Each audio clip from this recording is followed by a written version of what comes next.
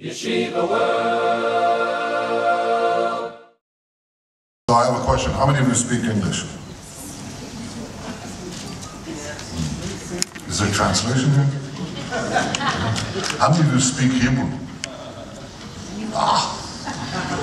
Well, I'll tell you what, I'm going to say a few words in Hebrew, and then I'll say a few words in English, and as I speak Hebrew, this will be an encouragement for you to attend Ulpan, so, you know, the next time we meet, you could understand everything that I say. תודה רבה. אני שוחחתי עכשיו עם פמי, אביו של מוחמד, שנפגע מההתקפה הרצחנית לגבולנו בגולן.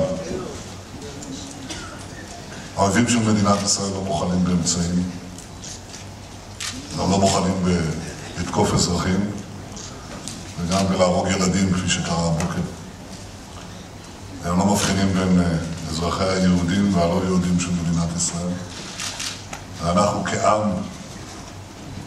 הלב שלנו נקרא על חטיפתו של כל נער ורציחתו של כל נער. ואני בטוח שאני מייצג את כולכם, שאני שולח את תנחומינו למשפחה הדואבת הזאת. We were attacked today on the Golan, and a 15-year-old child, youngster, teenager, was murdered. 9 days ago, 3 teenagers were abducted by Hamas. We were doing everything in our power to get them back safely to their homes. We don't like challenges. Israel is the most challenged nation on earth. And I think you'll discover this, but you'll discover something else on your visit to Israel. What you'll discover is the unique capacities of the Jewish people in the Jewish state to overcome adversity and to build a remarkable nation. I think Israel is a remarkable achievement. You'll discover that. You may already know that.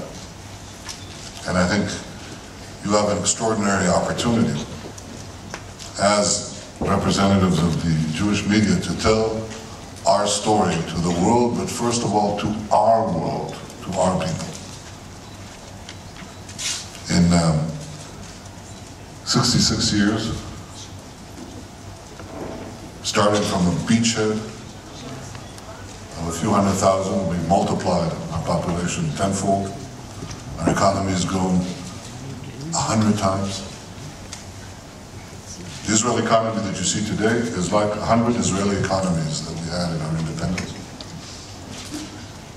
Our GDP per capita has grown 30-some times. Israel is the center of world technology and innovation. Our feet are grounded in our past in this land, but we seize the future.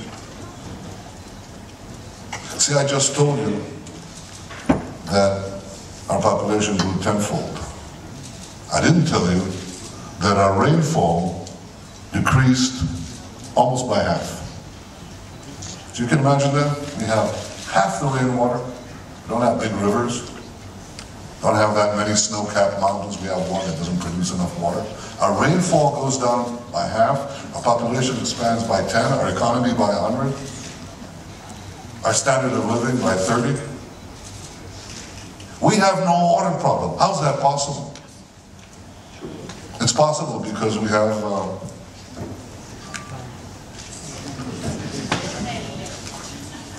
I don't know that word, yeah, tremendous innovation, tremendous technology. Israel is the #1 recycler of wastewater in the world. We recycle over 80% of our wastewater. The next one, Spain. People here from Spain. It's an important achievement, but 25%. You know, if I asked you which cow produces the most milk, you'd say a French cow, maybe a Dutch cow. This is all from the Mondial, you know. Well, no, on that one, Israel beats everyone. the Israeli cow produces more milk. You should see this cow. It's a computerized cow. Every move is recorded. There's a pill, a camera pill. You may have seen it. It goes, swallow it goes through your digestive system, and you can find out what's wrong. That the next generation of pill already squirts the medicine where you have a problem. Then it comes out. Well, you can imagine.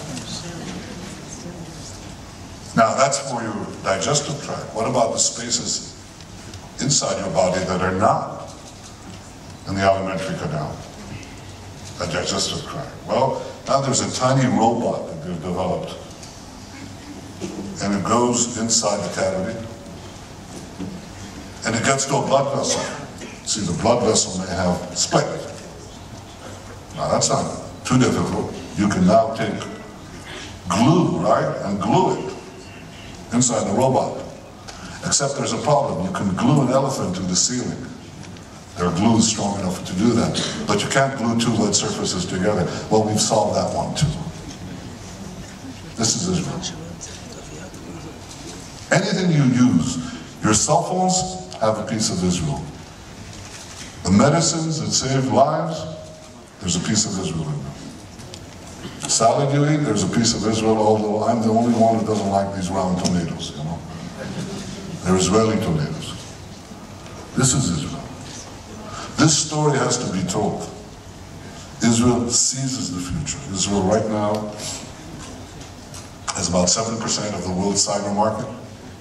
Cyber security, you know. You don't want people getting into your bank accounts, into your cell phones, for that matter, into your traffic system, or into the power plants of your respective cities. Israel has about 100 times more its share of this market than its size. That's Israel. And Beersheba is becoming the cyber capital of the Eastern Hemisphere. That's Israel. Startups, innovation, technology. Why? Because the Jewish people always ask questions. You said they always argue? Oh, I could argue with that. Of course we always argue. We always argue, we always inquire. That's our tradition. We argue with God, for God's sake. We seek to better the world. And not all of the world that receives our contributions, they don't always return in kind. And yet, we have been able to develop a remarkable state. And with all our achievements, looking into the horizon, we have to keep our feet on the ground, firmly planted on the ground. I don't mean just the physical ground, but I mean the ground of reality. Because if there's one thing we learned in the history of our people, it is that we have to identify danger in time and take action against it in time. When the Jewish people failed to do that, we paid a horrendous price, the most horrendous price that any people have paid in history, and we have learned that lesson. And as I look today around the world, and in our part of the world, I see three great challenges that we have to deal with. When I say we, it is not merely we here in Israel, but you who are uniquely situated to help in each one of these challenges, you in the Jewish media. The first challenge is the rising tide of anti-Semitism, especially in Europe, Western Europe and Eastern Europe. It's an amalgamation of three forces: hard left, hard right, and the Islamist anti-Semitism that has perforated many parts of Europe. We've seen the bloody consequences of this hatred in Toulouse and in Brussels and elsewhere. And we have to fight it. We cannot accept it. I think that we have to speak out against it forcefully. The only way you defeat a lie is with truth, with facts, with courage. And I think that the truth has to be told about the Jewish people and the Jewish state, first by the Jews. Nobody will defend us if we do not defend ourselves. That's the first thing that I asked you to do, but it's also the first thing I expect you to do. You should demand it of yourself. Don't bow your head. Stand up proud. As Jews, speak the truth, assail the anti-Semites. By the way, I just heard that in the United States, where there is a huge support for the State of Israel, all-time high, there's still an association. Small association, but nevertheless an association of the Presbyterian Church that decided to apply some divestment against Israel. I said, you know what I would do with them? I would ask them to come to the Middle East and look around. This is what they choose to do today, when the Middle East is fragmented. One, that it be an armor-plated bus, and two, that they shouldn't announce that they're Christians. Israel is the only place, it's the only beacon of light, of true freedom, true tolerance, in this very large expanse between Gibraltar and the Khyber Pass. And you should say it. You should tell it to the anti-Semites. You should speak about the greatness and tolerance of our people. Here, in the various communities, you should fight anti-Semitism. That's the first challenge we have. We have made a decision today in our cabinet to assist and to bring to Israel the communities in Western Europe and Eastern Europe. Anybody who wants to make Aliyah, we want them to make Aliyah, to come to Israel, but the first order of the day is to fight the anti-Semites. The second is to cement fraying identities in the West, especially in North America. And I'm talking about young Jews who have not received a Jewish education, who have not been to Israel. And that, I think, is important. We have invested in a government program to cement this identity. You can help in that in a big way. There are great programs like Birthright and Masa, in which we want to bring young kids here. There's no substitute for bringing youngsters like yourself here to Israel, to see with your own eyes and to communicate it to others, because we believe that when young people are exposed to our country, and our country, I mean our collective patrimony, and to our heritage, we can infuse them with pride. We can make them want to be Jews. And we'll persuade some of them to come here. And that, I think, is the second great challenge that we have today, which I think you can assist in and you can take a major part in. And the thing is, the third challenge is the dangers that come from our region. And I've spoken about what is happening here.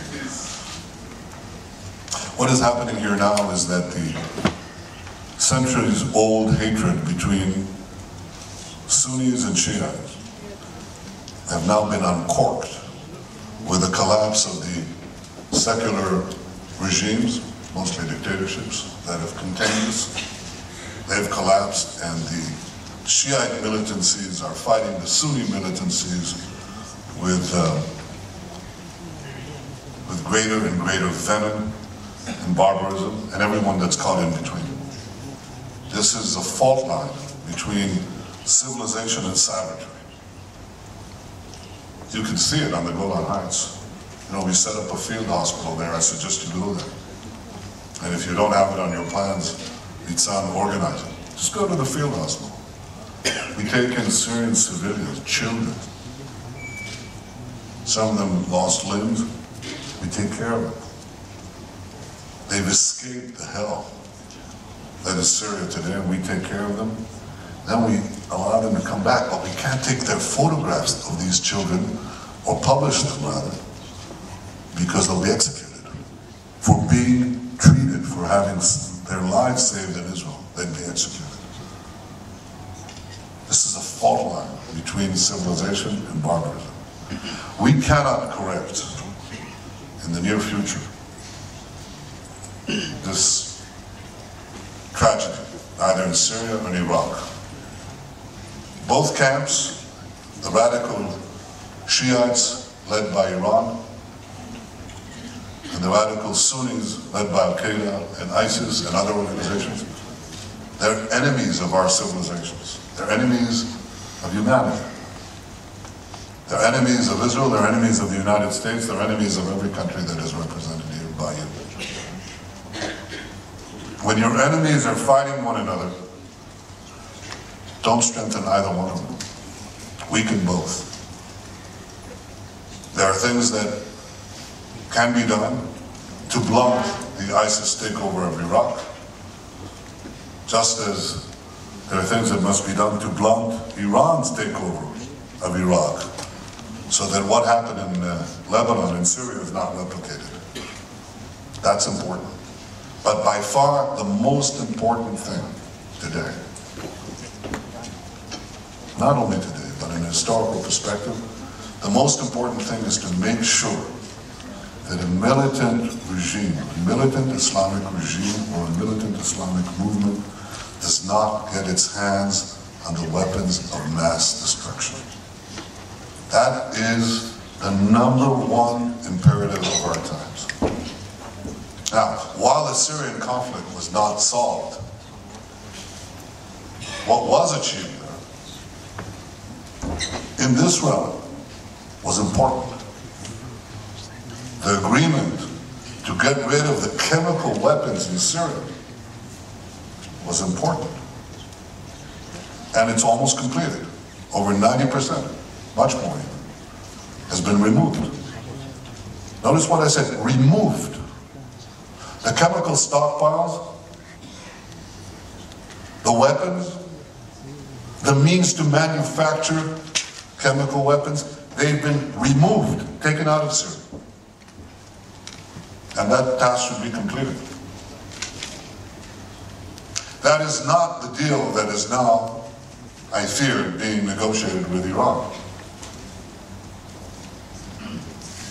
Rather than dismantle and remove, what is being discussed with Iran is to keep and inspect. Very different. In other words, most of the sanctions would be lifted up from Iran, and most of the capability would be left in Iran. Bad. Exceedingly bad. And exceedingly dangerous for the future of the world. Not only the region, not only Israel, the world. Iran is developing ICBMs, intercontinental ballistic missiles. They don't need it for Israel. They don't need it for attacking us. They're intended to attack anyone within thousands and thousands of kilometers of their range, and ICBMs have only one purpose: to have nuclear bomb warheads. It is the height of folly to allow one of the Islamist camps to have nuclear weapons. This will change history. It will be a pivot of history in a catastrophic way. That should not happen.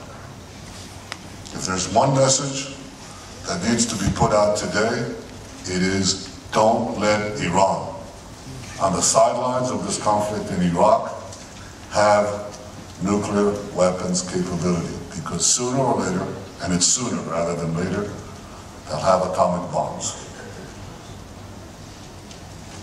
That should be prevented.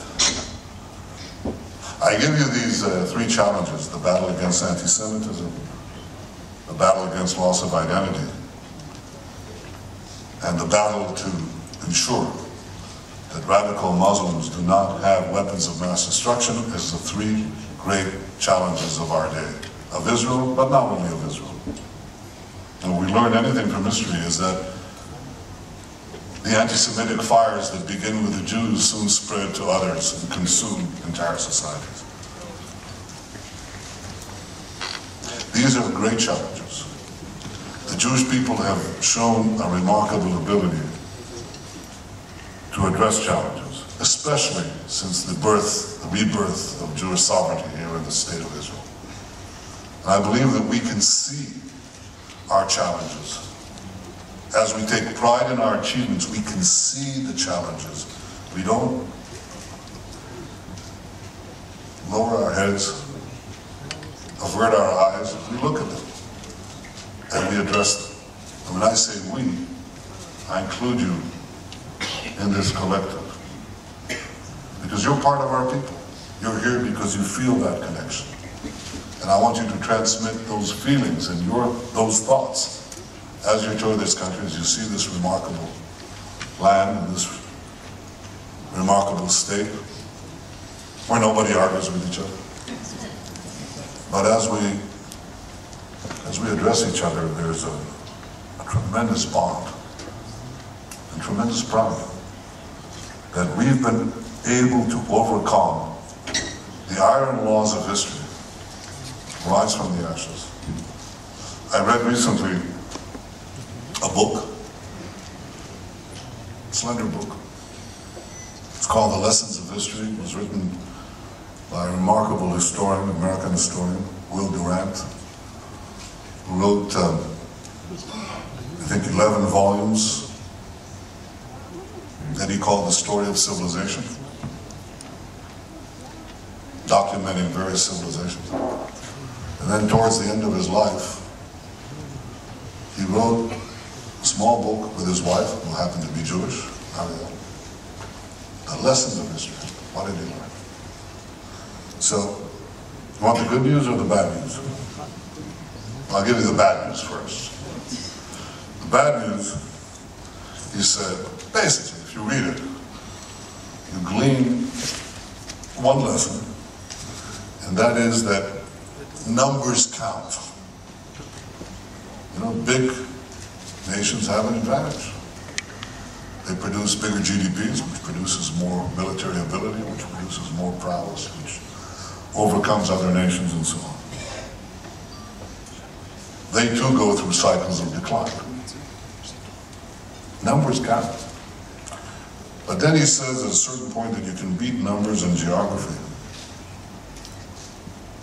if you have a cultural force. And he said the young state of Israel is perhaps the best example of the ability to overcome the odds. This was some 40 years ago. We'll overcome the odds now and in the future. We overcome it with what he calls our cultural force. And I call it our heritage, our hope, our faith, our bond. That is what I want you to express to Jews everywhere, young, old, middle-aged. I know you'll do it.